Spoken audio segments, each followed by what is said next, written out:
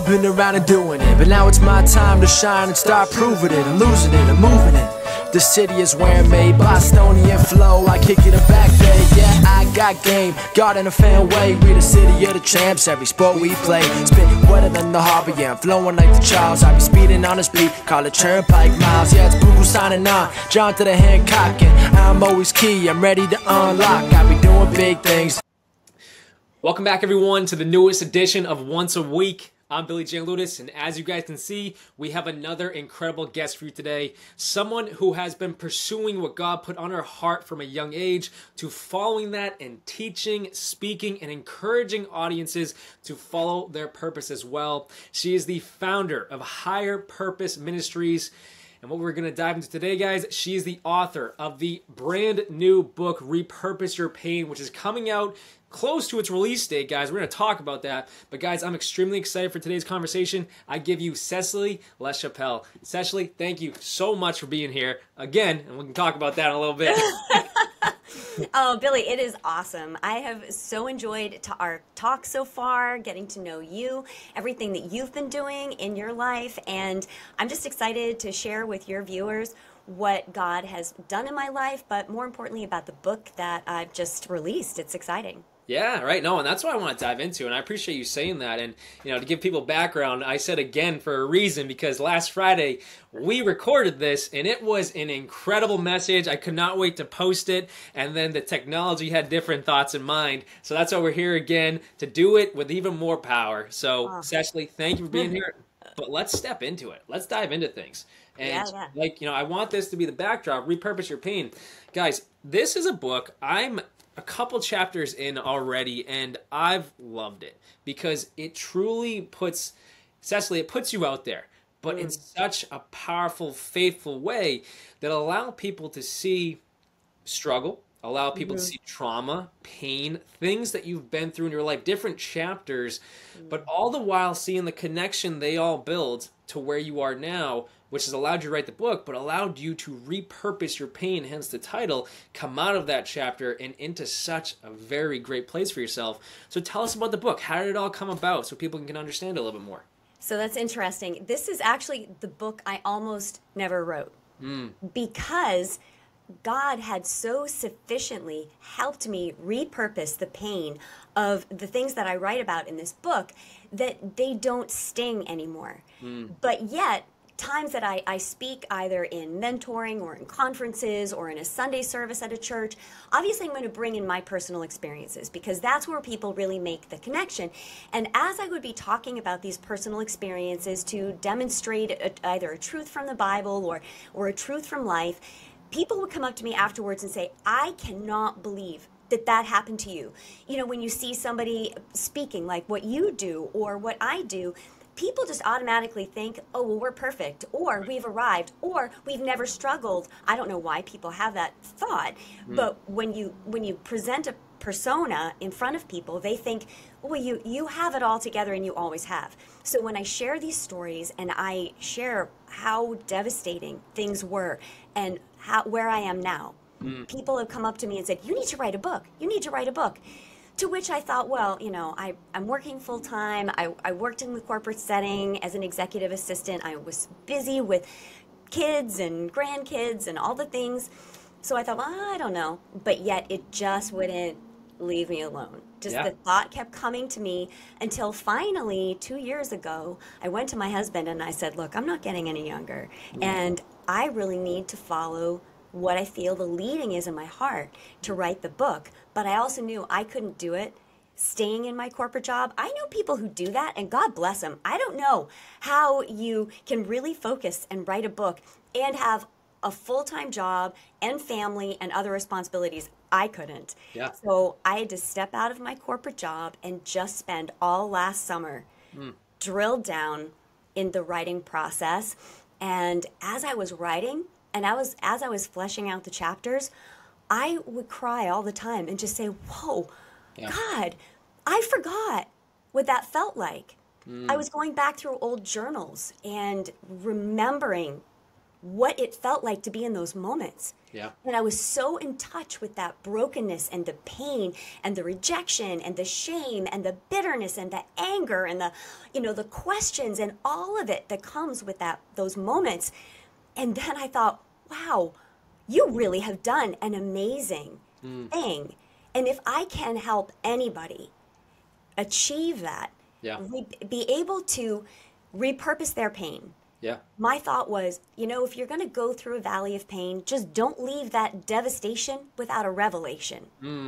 That's powerful. So yeah, that's why I wrote it. I love it. No, and I emphasize every key point you just said, not just for the book, but to allow people an opportunity to look at themselves in a deeper way. And that's exactly what you said. And I believe in the first chapter of your book, or even in the introduction, you mentioned having a 35,000 look view onto these moments in your life. And I believe that's the healing process, because that's God's perspective. I always tell my clients or an audience is like, hey, take a step back. In reality, you're looking at things from a different perspective, from a higher perspective. And to be able to do that through the workbook activations you put in this book, for allow people to go through their own process, is extremely healing. It's extremely powerful. But at the same time, to reiterate what you did in writing the book, because I'm in the process of writing my own book right now just as much, and it's, oh my goodness, the amount of time that's dedicated to it, but the amount of writer's blocks that throw off your time is just as funny. But at the same time, to be able to get to a place in life where you look back on life and you start to see, wow, I made it through all that, and I can still smile. That's something that always stuck out to me in myself, but also other people, because I could tell my story and people are like, oh my goodness, you went through that? Like, how are you still smiling? And I tell my story now with a smile on my face. I'm laughing at the pain that I went through, not because, hey, it was a funny moment, but because I'm not there anymore. Yes. And that's God's hands on our life. And when we take the time to heal by looking back and realize, wow, I'm not there anymore. Even writing it down, or as you do in the workbook activations here, taking the time to allow God to show you why you went through it, to allow God to show you the healing that was meant for you in that moment. That's, I believe, when he starts to connect the dots where all things do work together to allow you to realize, I'm a whole lot better than I thought I was. And that's the beauty of it. Your book provides a different perspective on our own lives. Powerful. Yes, absolutely. In the book, I take 10 pain points that are common to most people. Pain points like a broken identity, self-hatred, rejection, shame, regret, bitterness, weariness. That's so common these days. It's unbelievable. Post-COVID, we're living in a weary world. People are just exhausted by drama. But so anyway, I take these 10 pain points and I share my personal experiences with each one. And then we look at somebody from the Bible who either repurposed that pain or they didn't, because, God doesn't put all success stories in there. He puts some of their failures, their humanity in there, so that we can see that God has always dealt with imperfect people. God has always worked in and through broken people. So I use those examples, and then we look at what the Bible says about repurposing that pain.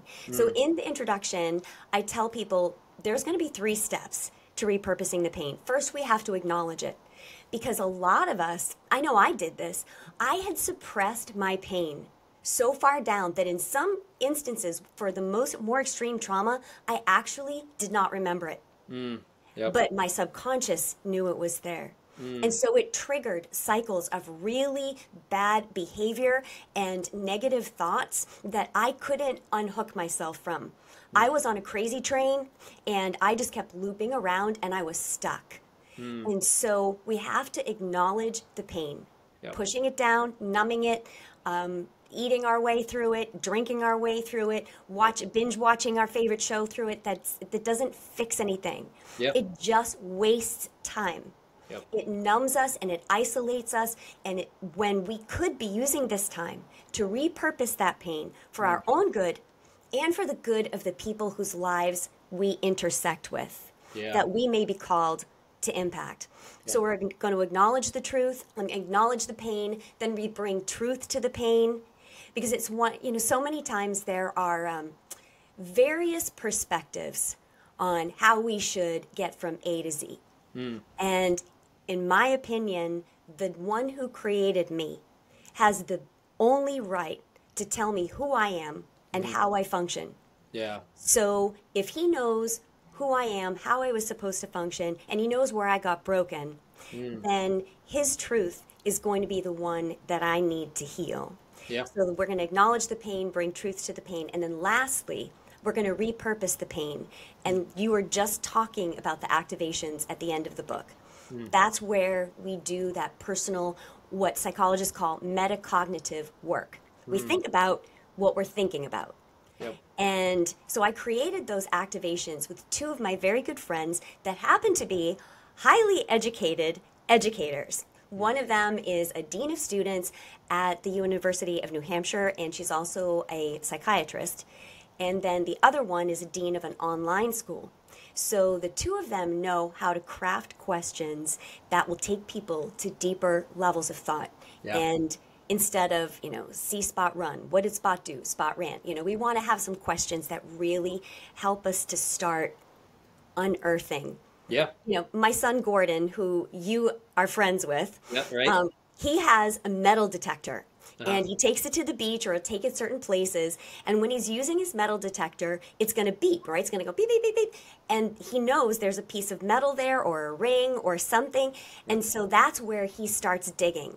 Yep. And so when we use the Word of God and this book, Yep. it's going to be that metal detector that all of a sudden it's going to start beeping when Yeah. we get to a place where we have stuffed some pain.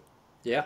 And that's how we know, okay, now I need to start digging. And the activations are like the shovel that helps us pull away all the debris, all the stuff that we have been trying to fill in the hole with, and Right. help us get down to that nugget, Right. that important piece of information.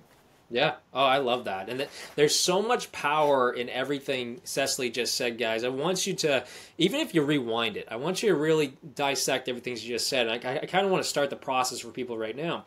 Because in the first chapter of this book, and you mentioned it, it's an identity aspect. And you, yes. Cecily, you give specific examples of the identity crisis you were in at the time, right? Yes. And then you started to realize God had an identity for you.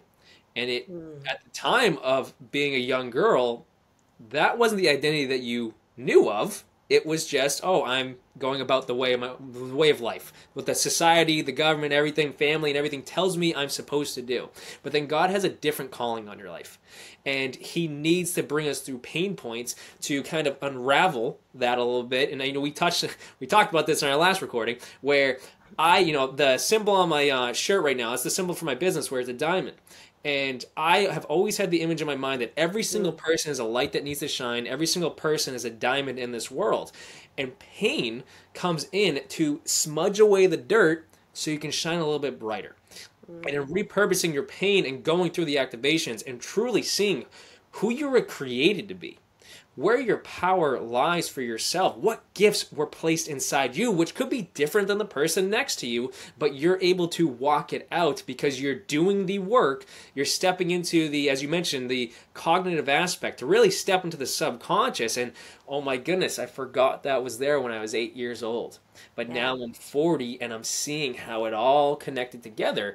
But now that you're 40, you can, look down upon it from that godly perspective, from eyes that want to help you heal, not from how could they do that, how could they, and it's an anger that sits there for a lot of us when we go through pain. But to heal that and go through these activations allow you to see your new identity and who you were always meant to become. And I love telling people this, but then a lot of people start to take a step back and realize, well, if I did this work earlier, life could have been different. And I say that's not the question to ask. Exactly. The question to ask is, how can everything works together. So you were supposed to learn it at this exact moment of hearing this message. You were supposed to look at your life now, which means every single moment, no matter how old you are in your life, is connected together to empower you now so you can use it. And as Cecily just went into, everything in your life, yes, it's meant to help you grow, but it's meant to help the next person grow too. That's why parents have such an incredible blessing in life in raising kids, because they're using all their experiences, and if they use it in the right way, they start to allow their kids to grow without needing to heal from the pain that the parent had to go through. And if you sit there and you look at your pain and you realize, oh my goodness, I made it through that. I'm healed. I'm stronger. I'm so grateful for the pain I went through. And that's tough for people to say. They'd be grateful for the pain they went through. But then you realize that you went through that because someone else along the way needed it. And now they look to you as someone that can guide them and help them. And then if you guide them up a little bit higher, you start to see, oh my goodness, all things work together for the good of those who love the Lord, which is the scripture, Romans 8:28. But you start to realize, well, there's a calling on my life, and it was to go through all that, so all that could be used for something greater. It's powerful. And Repurpose Your Pain does that. Very powerful. Yes, absolutely. I think a lot of times we have the perspective that pain is bad. And nobody likes pain. So yes, pain at face value is bad. But if, for instance, if we didn't have pain sensors, we could put our hand on a hot stove and we could burn our hand and get 2nd or 3rd degree burns, or, all kinds of bad things could happen. So in a sense, pain is beneficial. It can be a warning system and all of that. But a lot of us feel like pain is bad. I just want to avoid it. Instead of realizing that pain is going to come to all of us. Right. The Bible says the rain falls on the just and the unjust. For me, when I became a Christian, I had come out of a religious system, a church system where I knew right from wrong and all of that, but I couldn't relate to it. But when the day came when I was 18 years old and I got on my knees and in desperation said, God, if you're real, I need to hear from you right now. And he showed me in that moment by myself in my bedroom that he was real. So from that moment on, if that was the goal, was to just be with the Lord, then why didn't he do one of those Star Trek beam me up Scotty things? But he didn't. And so therefore, if God left me on this planet where he knew I was still broken in many areas and that other people that I lived with and came in contact with were broken and would hurt me, if he didn't beam me up, then he knew that he had deposited something on the inside of me that had the ability to repurpose any pain that I experienced into something for my good and, like you just said, for the good of people that I come across. Right. I know that you and my son Gordon work out in a gym and you work with weights. And there's absolutely no way for you guys to build muscle any other way than adding more and more and more resistance onto those bars. You have to have resistance in order to build muscle. And pain is exactly like that in our lives. It's resistance. Right.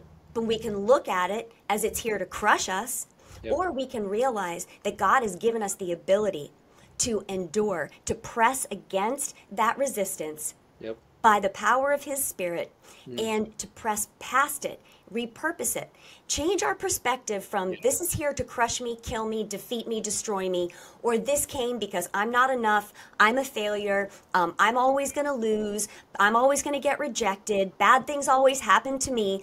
That's the negative perspective of pain, and that will always cause us to stay stuck in the gate. Or we can look at it that I have the tools. God has given me the ability to repurpose this pain to come out stronger, wiser, more humble, more dependent on his goodness and his grace than I was before, more grateful. Those are all qualities that we need to have a peaceful and a successful life, and also to be people that won't be shaken with every little storm. Exactly. You know, that an oak tree is not shaken by every storm. When I was growing up, at the bottom of our driveway, we had a beautiful tree. It was called a weeping willow. Have you ever seen those? Seen that, yeah, exactly. I love them. They always grow by the water, but one of the things that I learned about them is that they're not sturdy in storms. So weeping willows can grow beautifully, but then all of a sudden they can just absolutely plow over because of the way their root system grows. And so if we're going to be those people that can stand the storms, that we can stand through life's trials, the small and the big, then we have to have the right perspective about pain. And that's what I'm trusting that Repurpose Your Pain is going to do for people, that they're going to be able to relate to the stories. They're going to say, oh my gosh, well, maybe I didn't have that exact experience, but man, I have felt rejection. Right. I have felt bitterness. I have felt that kind of anger and sadness all mixed together in some nasty soup. You know, I've felt the chaos in my life. And to be able to be inspired and encouraged and realize that they have the tools to be able to repurpose that pain into something that is beneficial for them and for other people. Right? Oh, I love that. And I want to emphasize to listeners right now, perspective to me is almost everything. You know, your perspective on the experiences you go through allow you the lessons that you were meant to learn in them, or allows you the walls that block you from what you're supposed to gain. Come on. So, you know, and everything you're saying, I want to reiterate that to people, where your perspective on your pain when you're going through it is not the perspective you're meant to have at the end when you're out of it. And like Cecily just said, you're not supposed, we go through pain to not shake us in storms down the road. So if you go through a pain at a younger point in your life and you are able to grow out of it, you're able to heal out of it, you're able to look at yourself from a different light, then that pain was used for the reason it was meant to help you see things from a greater perspective, from, as you said, 35,000 feet up, but also God's perspective looking down.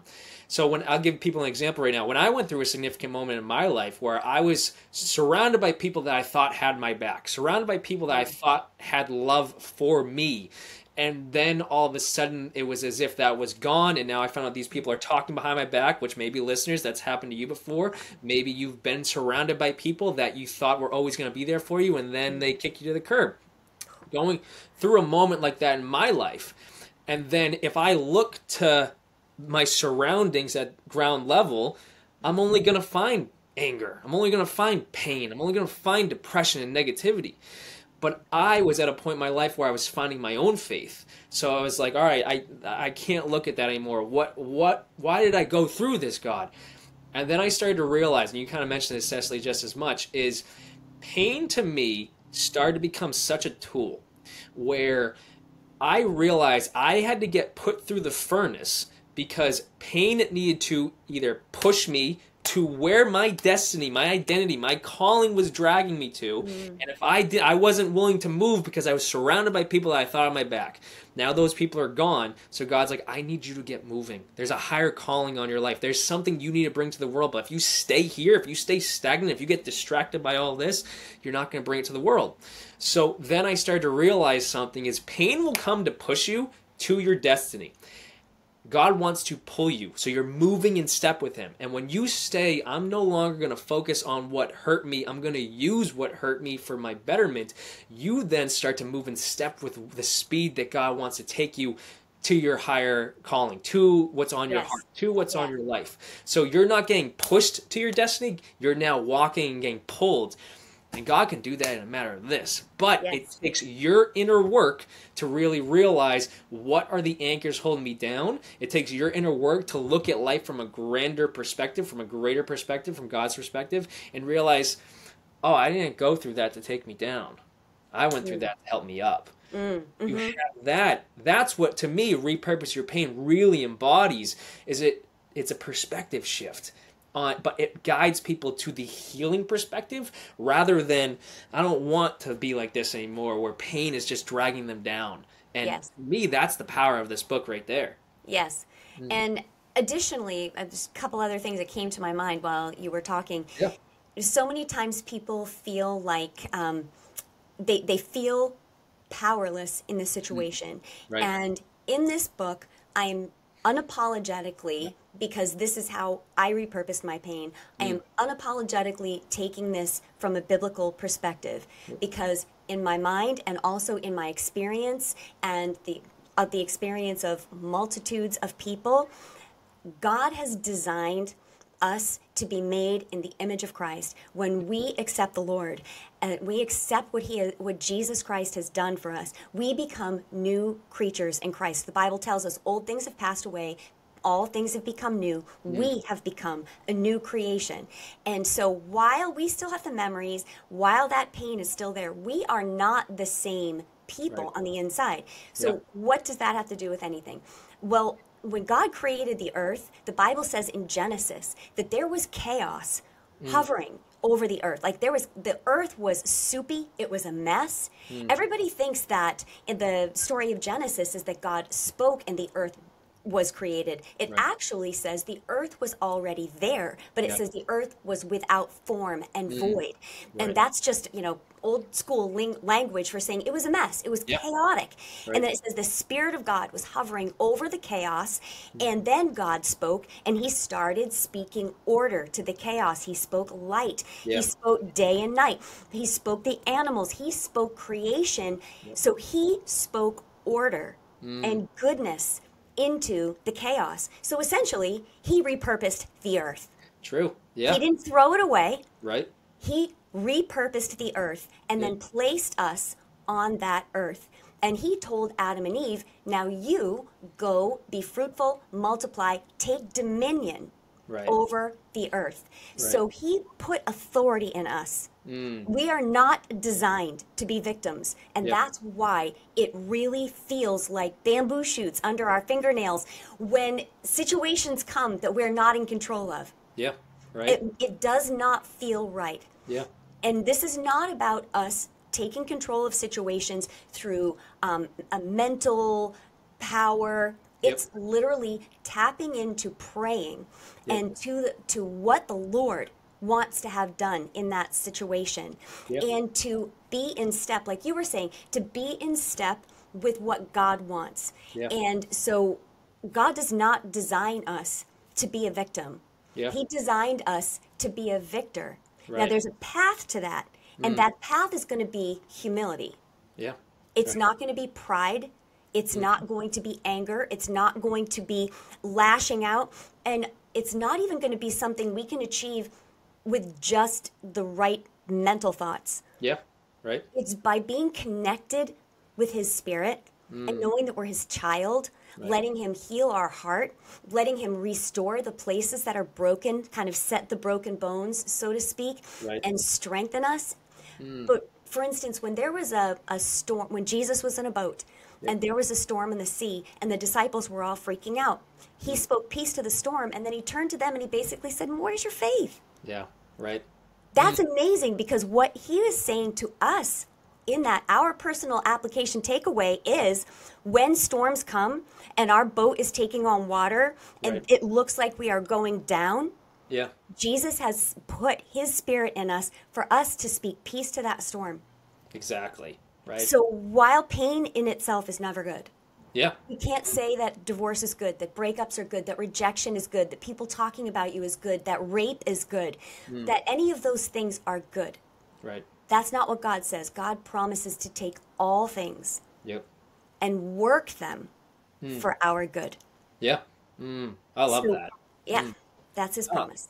I love that. And there's a couple points I want people to really grasp from that. As much as the scripture itself is so powerful, it's what's in the scripture. And I think Cecily's did a phenomenal job at really dissecting that to the point where, you mentioned Adam and Eve, and they were given dominion over the earth. And then if you connect that to where we are now, but even when Jesus was here and he's speaking his words into everyone, then he's telling everyone that given his Spirit, you then have the power to create, to speak and cast the storm out, essentially, and whatnot. What I have found now more than ever in this world, and COVID was a major factor to it for a lot of people, which, it stinks we went through that, but everything has its purpose, so there's no doubt in my mind that was for something, and I'm seeing that in a lot of people. However, the words that we speak, the thoughts that we think, where we shift our focus to, the perspective, as we mentioned earlier. To me, in my belief, this is all the gifts God gave us. That's what we are made out of. Our thoughts, our mental strength right there, as you mentioned, your words that Jesus proved could cast the storm out, to heal the storm. But now more than ever, and I want people to take this and run with it, is we're speaking so much negativity about what we went through. We're speaking so much negativity about our pain. We're speaking, sadly, so much negativity about ourselves that you might not even vocalize it to people around you. But if your own self-talk is so negative about yourself, there's a reason your perspective is only locked on to the negatives in your life. And that, to me, after being in the mental health field for so long, is what creates a season of depression in our lives. Because we're so unwilling to see things from a higher perspective and speak about ourselves into a higher perspective. But sadly, we're still using those gifts, your thoughts, your words, your actions, these three areas that if you truly take into what the scripture says, you are then walking in empowerment, which was given to you by the Holy Spirit, to then help the rest of the world for that matter. Not just write your own story, which will be done in its own way, but use your words to build yourself up so you can teach people how to use their words to build them up. Use your thoughts to empower yourself, to see yourself from God's perspective, not from the perspective of the world around you, because the world around us is constantly breaking, you know? But if you're built up in that spirit, you don't shake, just like the tree Cecily mentioned. You don't break because you're built on such a strong foundation, which is a scripture in itself, when you build your house on the rock. And when you walk in that step, you realize, I'm not going to be shaken by any pain or storm. And to now connect it back to the book, and Repurpose Your Pain, guys, going into the identity aspect, going into, we talked about in our last recording, the shame aspect. Yes. All of these areas that want to shift our perspective downward. Going through the process of just reading Cecily's experience, like in chapter 1, you went over a lot of experiences you had when you were a young girl with your parents, going through a divorce and everything. And I'm so appreciative of you doing that because it puts your heart out there for people. And you got to a place where you were healed and you were able to realize, like, oh my goodness, like, this can help others. Mm-hmm. So me coming to a perspective where, you know, my parents didn't get divorced when I was growing up. However, I'm feeling your story through your words, and I'm able to connect it to a similar pain in my life that might be a different story, but I'm able to relive my experience in a healing perspective because you were willing to put yourself out there for other people in every single chapter. And then again, as you mentioned, it's connecting it to the scripture and realize, I believe in that chapter you bring up Job, I believe, and you really, how you were at a perspective where everything was kind of taken away. As Job's story is literally that. God took him away, but his faith stayed strong. And that was the purpose of his story. So in connecting all the pieces together for viewers and listeners right now, you don't have to come into this being a full-fledged Christian. You don't have to come into this being fully faithful in your own walk, but to come into it from a perspective that this can help me. Mm-hmm. That's, no, I'm not even the author. Cecily can reiterate if she wants to. That, to me, is the greatest help you'll receive because, one, it's going to help you heal, but then just adding the faith in the scripture to back that up can only open your eyes up to there's so much more to your life. Right? I'll pass it off to you, Cecily. Yeah. Well, I mean, one of the things I do want people to know is that this is not a deep theology book. Right. So I am definitely going to point people towards scriptures, but I explain the scriptures. And it was funny. My mom, I was kind of nervous about my mom reading this book because, you know, my mom's in the book. And some of the situations that I rehearse, I didn't know if she would take it the wrong way. And so the very first phone call we had after she started reading the book, I was like, oh no, what's mom going to say? But she loves it. She absolutely loves the book. She's bought a bunch of copies. She's handing it out like, you know, she's handing it out to all her friends. It's great. But her comment that I thought was really great, she said, Cecily, I hope you don't take this as a criticism, but your book, it doesn't have that sort of esoteric sound to it. And I'm like, really? She said, I feel like anybody can understand this. I said, Mom, that is actually the best compliment you could ever give me. Because when I was writing this book, I had specific people in my mind that I always saw in front of my face. And I imagined them across the table with coffee, that we were just sitting down talking. And instead of, you know, thus saith the Lord, I wanted to just say, well, there was this guy in the Bible, and this is what happened, and then that happened, and oh, this is my story, and yeah, that totally sucked. You know, I wanted to make it understandable for anybody. I pictured my book being in the airport and some businessman walking by Hudson News, and he just found out that his marriage is falling apart or that his kid is on drugs, and he sees Repurpose Your Pain, and he picks up that book going, well, that sounds like me. And how is he going to interpret it? Or a friend of mine who it was a colleague of mine, and she's never been to church. She has absolutely no background in any of this stuff. Yep. Is she going to understand it? And Right. then I was thinking of friends of mine that I'd go to church with, and will they still be able to get something out of it? So I had my various audiences that I was always picturing in my mind. Awesome. And it sounds like from my mom's feedback and from other feedback that I've been getting from readers now all over the country, it's pretty exciting. Yeah. That's how they feel. They feel like this is very digestible, Yep. especially the reading part. The activations are at the end, Yep. and I really hope that people will take the time, not just because I wrote them, but because I want them to be able to really do the work Yeah. to repurpose the pain. They Right. owe it to themselves Yeah. to do it. Yeah. But the reading part, the very first, couple hundred pages of the book, a friend of mine read it all in one night. Okay. She started at 10 at night. She thought she was going to read the first chapter. She couldn't put it down. Yeah. She read till 3 in the morning. Yeah. And now she's going back through a second time because she wants to start taking notes Awesome. and doing the work. But so it's not this, heavy, deep, and real, theological and thing to read. Exactly. And that's why I want to reiterate to people, because to me, that's always the most powerful messages, because it can connect to anyone. And if you look through it through the lens of faith, phenomenal. It's going to empower you even more. But to not have that door closed, have that door even cracked open for that matter, and read through it from the lens that you need to read through it through, you realize, okay, there's more to life. There's more to God. Maybe someone's never been a believer, but Yes. they've been through pain.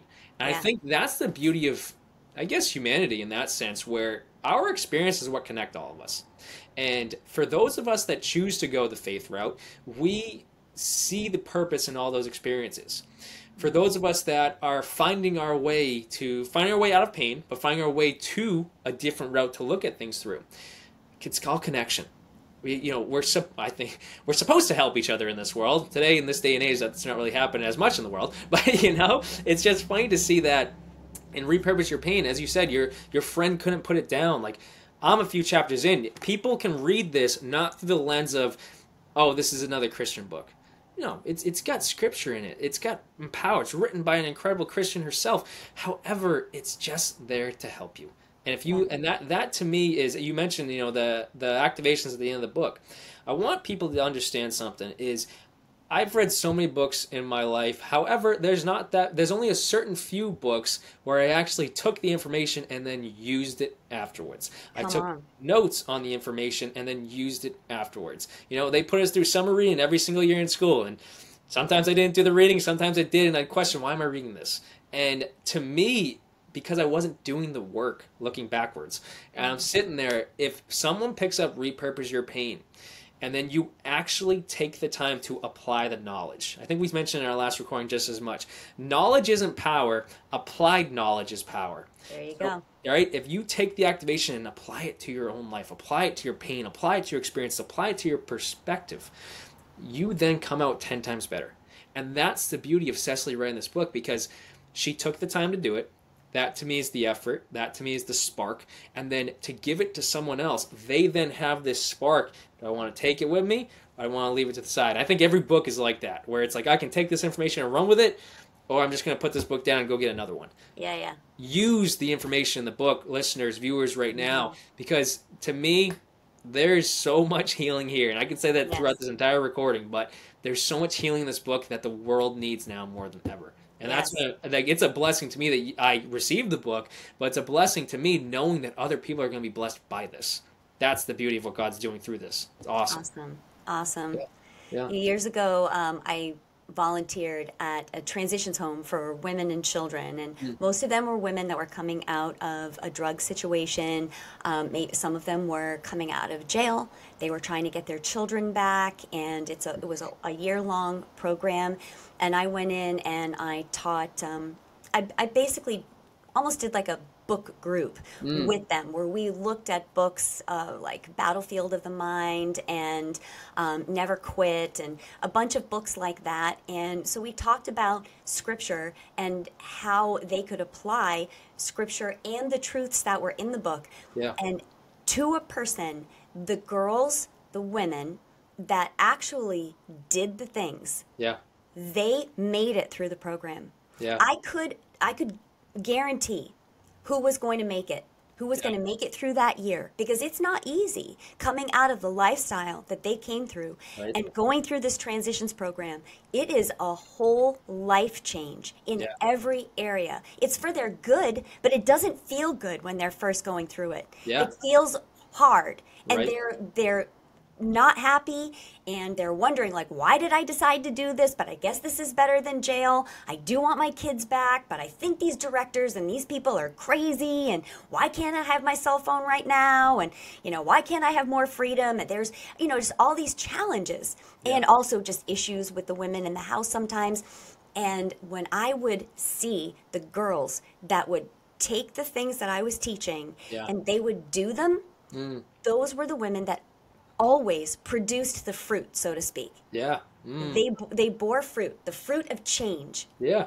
And I've constantly felt like if we will do the work, if we will take the time, and this is an investment into ourselves. Exactly. Right. And so many times I think, especially in today's day and age, we're on the fast track. We feel like, well, I'll get to myself later. I'll figure this out later. Like right now, I just need to go to work, or right now I need to get a better job, or right now I need to fix this relationship, or right now I need to whatever. And we're so busy that we don't carve out time to think about what we're thinking about. Exactly. To process what is happening deep down inside. So that we can stop rehearsing or repressing the pain that we need to be repurposing. Exactly. Oh, I love that. You know, that one term or statement right there, thinking about what you're thinking about. You know, I spoke at a school in February to teachers, college students, and high school students out in Worcester, Massachusetts, and I emphasized that point. Think about what you're thinking about, but also how much time do you actually think about what you're thinking about? And as you just mentioned, we don't set time aside for ourselves anymore. And you know, whether people have certain things that tie them down, I get it. You have work, you got obligations here or there. But if you aren't an obligation on your own schedule, if you're letting the schedule run your life instead of you running your schedule, do you really have a life? And to take the time to realize, all right, what am I thinking about? Am I thinking thoughts that guide me in a better direction? Or am I thinking about all the stress and the hustle and the rushing around and truly not having time for me?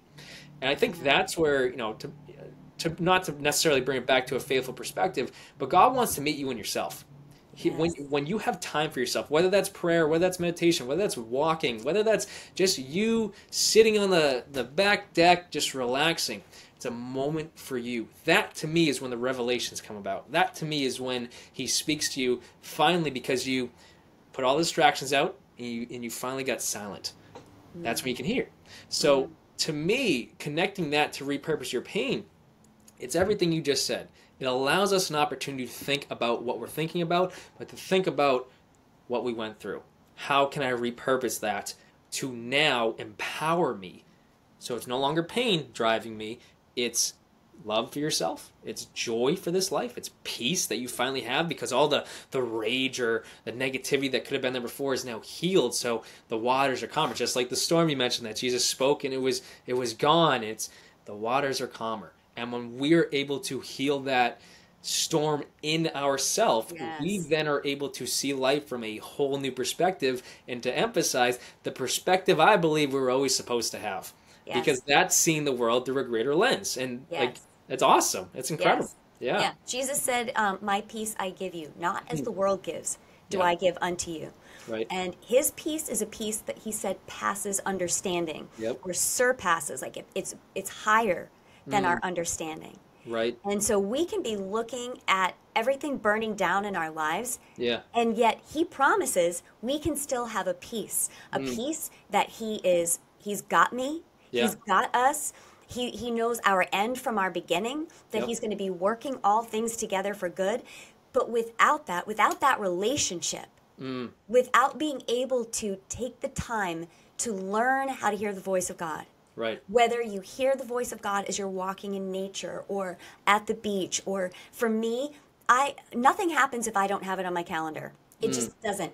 And so I've had to calendar in healthy habits. Yeah. So I calendar in, I schedule in my time to work out, my time to read the Bible and study the Bible, my time to be at prayer, my time to be with my husband and have focused time just with him. Yeah.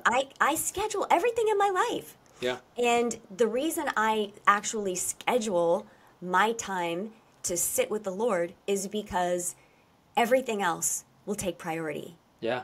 If I don't schedule it, everything else will crowd that out. Yeah. And so that for me is how I've developed a healthy habit of having scheduled time.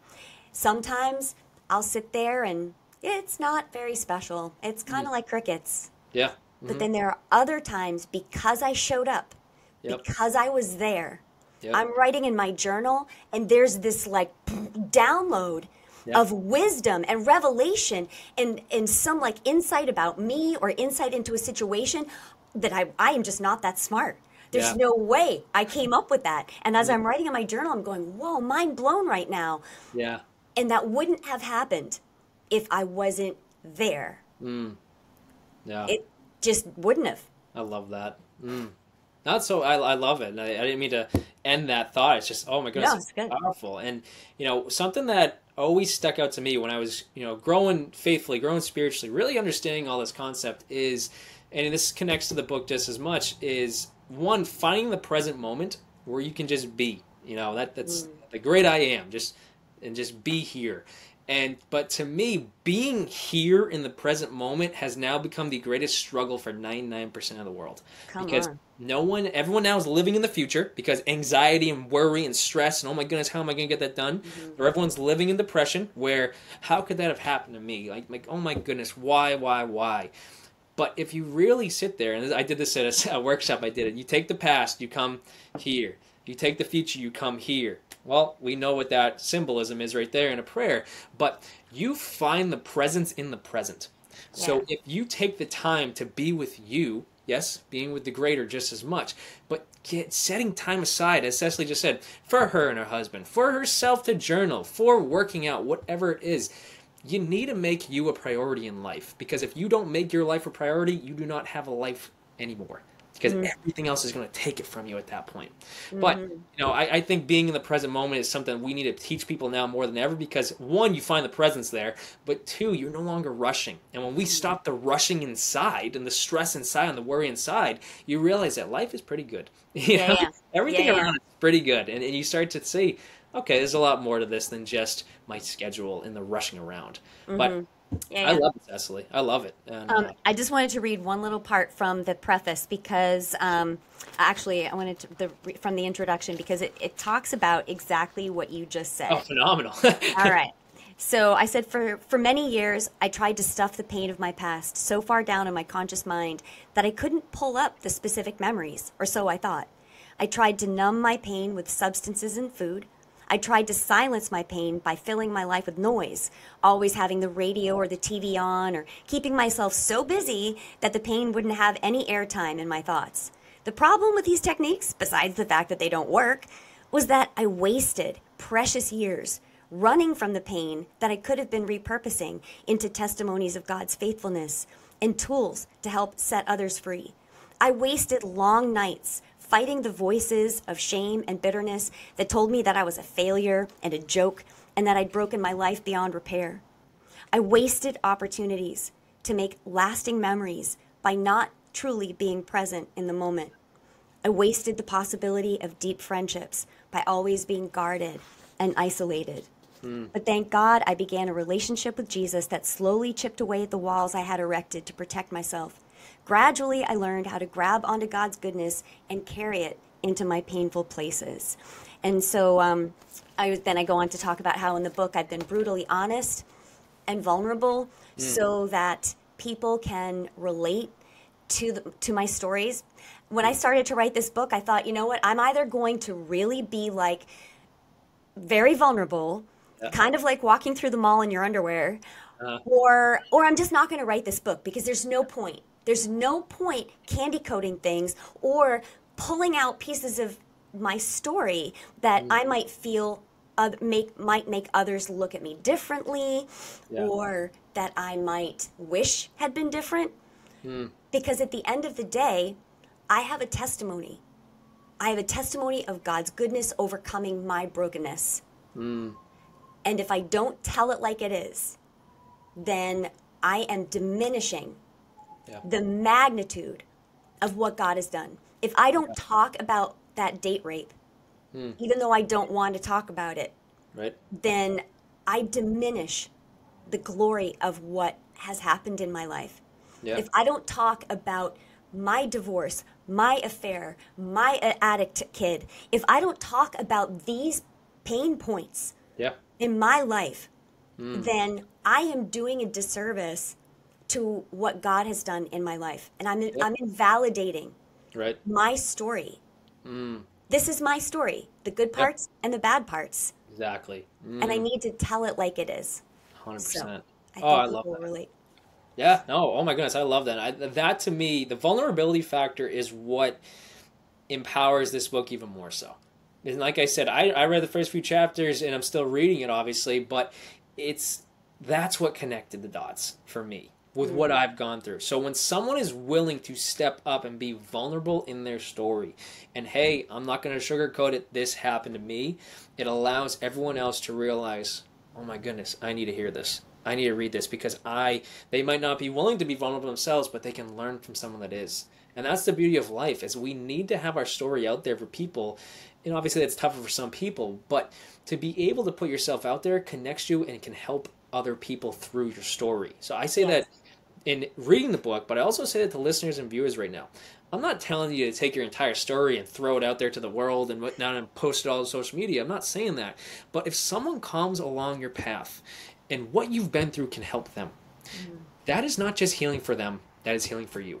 That is you repurposing your pain, just like an activation this book can do, but that's you using your pain with, you know what, I can help them. You're you're opening your heart up like, hey, I did that. That happened to me too. I did this, but I didn't stay there. Yes. That's the beauty of vulnerability. And you definitely did that, Cecily, in this book. And I thank you for that because it created such an empowering book for people. Now, I want to connect to people right now because it's about to get released. I was lucky enough to get a pre-copy. But so tell people, when does it get released? Where can they find it? And how can they purchase it? Because I know there's a couple different options right there for people. Yes. So right now we are in the advanced copy pre-sale stage where I, as the author, have the only copies. And so they have to be purchased directly from me. So I set up a Square shop. So it's all, there's all the safety for your purchase and all of those things. And I don't resell anybody's information. And so they can go to the Square shop and you're going to post that link and they can buy t-shirts, they can get the book, and I can ship all of that out to them. And then October 4th, they'll be able to purchase the book through Amazon, Barnes & Noble, their local bookstore, all the places. Perfect. Yeah. Oh, that's awesome. And then give the added caveat of people that buy it straight from you, because I got an autograph of mine. You know? Yes. Of course. If you purchase a pre-advanced copy, of course, I'm going to sign that for you, and you're going to get a bookmark, and you might also get a couple other little swag items in your bag. That's awesome. I love it. But, to close this out, Cecily, I thank you so much for your time and everything. Last two questions. One, actually, I guess last three questions. I know you do higher purpose ministries. I know that's something that's coming about just as much, where I think the book adds to it, where you're soon enough, you're going to be traveling. I have no doubt about my mind. But tell people a little bit more about higher purpose ministries, and then tell people where can they find you. And then if all that wraps into a final message from you, by all means, let it ride. Okay, awesome. Yeah. All right, so it is Higher Pursuit Ministries. You're so close. But you got purpose in your brain because of the book. The last recording, I got it. So it's Higher Pursuit Ministries. And so I speak at conferences. I speak at our church. I've spoken at other churches in Costa Rica. And, oh my gosh, I'm blanking on the other country where I've spoken. Somewhere else. South Africa. There we go. Awesome. So it's been incredible to grow in all of that. I mentor people, and so I like you said, I know there's going to be more traveling. I'm open to do conferences and to speak to small groups, large groups, whatever. Whether it's about this book, I also have a YouTube channel, so my messages are on that YouTube channel. So if people are interested to hear what else I talk about besides Repurpose Your Pain, there's other material there. They can find me on Instagram and on Facebook, and I have a website. And then you will also be able to go to the book landing page, which is just for the book, separate from my website. Perfect. That's awesome. No, I love it. And guys, I'm going to put all those links to everything at the end of the credits right now. We're about to see that. But at the same time, they're going to be in the YouTube description. So if there is, whether that's a social media page, whether it's the website for the book, whether it's the book link page itself, guys, you're going to have access to it right then and there. Go check it out. See what this book is all about. See why we got together to really emphasize the key points here. Because I'm telling you guys, October can't come soon enough. But grab your copy now, because there's so much power here. And truthfully, why would you put your own healing or someone else's healing on the back burner? Why would you push it down the line instead of right now? And that's the beauty of this. This is your time. This is your life. Do you make the opportunity and choose, I'm going to heal now, or I'm going to do these activations and heal now? The power is in the palm of your hands, guys, which is phenomenal. It's right here. But that's your choice. But you're going to have access to every single link, every social media page at the end of this video and the YouTube description. But Cecily, tell us, what's a final message you want to leave with people before we close all this out right now? The final message is that God is good. He cannot be anything other than good. And so if in your mind there's a lie that says that because of what you've been through, God isn't good, or if he is good, he's just not good to you. I want to let you know that is a lie. And lies can be believed in our hearts just as easily as the truth can. The only way that we can discover the difference between a truth and a lie is by going to the one who made us, King of the universe, creator of everything, and to ask him to reveal the truth to us and to reveal our hearts to us, and to be humble enough to admit we might not have the real answer, and to be humble enough to admit that God just maybe does love us. And I think that's that God has gotten really bad press. So my goal always, when I say higher pursuit ministry, it's that pursuit of more truth, of more intimacy with the Lord, more knowledge of him, to fall deeper in love with him. Because on my own, I am a mess. On my own, I am an accident waiting to happen. But connected to the God who has created everything, he says that with him, all things are possible. Right. So that's my final message. God is good. He can be nothing else but good. Yeah. Talk about a perfect period at the end of this video. I love that, Cecily. Guys, take that message, take everything we said today, and use it in your life. Run with it, yes, but also take the time for yourself to absorb it. If there's a part in this message that really hit home for you, go back right now, rewind this video, listen to it again. Let that sink in just as much as a page in Repurpose Your Pain can do. But if something we said today hits home just as much, that's a sign to you that there's more here. See what that is. Dissect it, absorb it, think about it, listen to it, and really sit on it for that matter in your own time, as we said, and allow yourself to heal but move forward. That's as much as Repurpose Your Pain is so powerful, guys. That's why I wanted to make sure Cecily was here to talk about the book, but at the same time to help you all, because that's the goal of Once a Week, is to help people. And I think Repurpose Your Pain is doing that. Every activation in this book is doing that. It's helping people. At the name of the game, that's why we're here. But Cecily, I thank you so much for being here. It's been a blast again. Yes. You know, if this recording comes through. Hopefully this is a great one. No, I appreciate your time, Cecily. Thank you so much. It's awesome. Oh, it was so great. It's always great chatting with you. I mean, we could chat for hours, right? I think we have, so. Exactly. I enjoy our conversations very much. It's a blast. No, I love them every second. No, I'm just right there with you. But I thank you so much for being here. Guys, please like this mess on YouTube. Hit that thumbs up button below, so if that number goes up, we can get this to more people, so we can help more people. That's the purpose, like we said. But also, if at any point in this video someone popped into your mind that is a clear-cut sign to you that that person needs to hear this message. Share it to them. Not to spread us, not even to share the book, but to help someone with this message at the end of the day. And please, if you have not already, please subscribe to Once a Week on YouTube so we can get that number up and continue to help as many people as we can. But guys, like I said, all of Cecily's links, the links to this book, are going to be in the YouTube description. It's going to be in the credits of this video. You're about to see them. Go check it out. I have no doubt in my mind this book can help you. It can help anyone you buy it for that matter. Lend a hand to someone and get this book to them. But lastly, Cecily, thank you so much for being here. It's been a blast. My pleasure. Thanks for having me. Awesome.